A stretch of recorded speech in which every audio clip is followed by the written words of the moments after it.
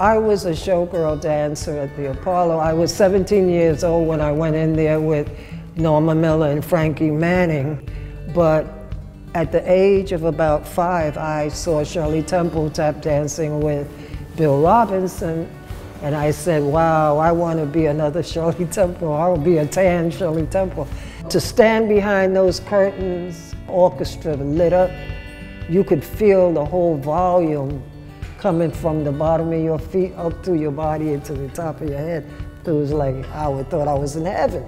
I came up in an era where women were glamorous. You'll never see me in jeans. I don't like to be in a uniform where everybody else is wearing the same thing. And this outfit that I have on is the material is from Nigeria. And the story is that a young lady came from Nigeria to my church and she sold me the material 20 years ago. I took it to some Africans that I know from Mali and I had this outfit made. I prefer vintage. I love long dresses. I dye my hair black. You know, I had mixed gray hair since I was 3 years old.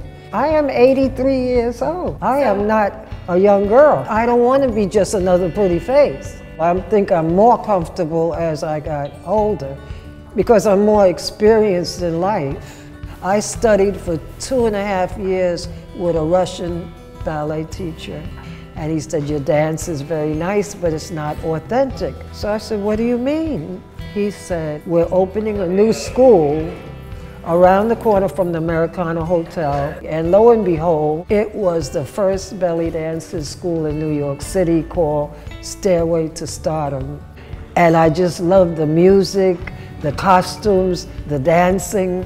So he said, we're going to open the school and you're invited to come, you know, take classes. Well, when I showed up, nobody else showed up but me. So I was the first student of the first belly dancing school in New York City. I feel the most sexy when I'm dancing. I've had some women, older women up at the Jazz Museum told me the last time I was there, you are such an inspiration to us. Now that meant a lot to me. These women are up in their 80s and 70s. So what I want to say is this. I want to be an inspiration to older women and to younger women. To older women to know that there is life after 50, and to younger women to get a career. Go ahead and concentrate on yourself before you fall in love.